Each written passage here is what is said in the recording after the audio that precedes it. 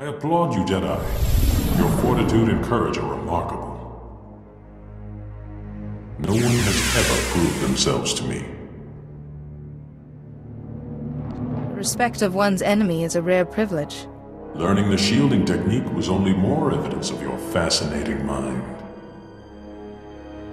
But then, you chose to save Lord Vivicar, risking your own life. Intriguing. I did what I had to do. Nothing more. I underestimated how powerful your trials would make you. But this sudden miscalculation, not like you at all.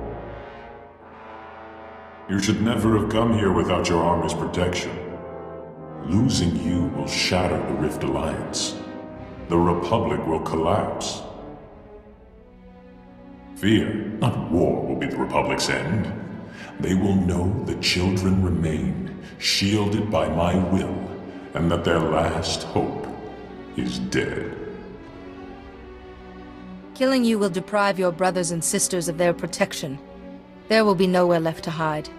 Cutting to the heart of the problem as usual. Such a mind.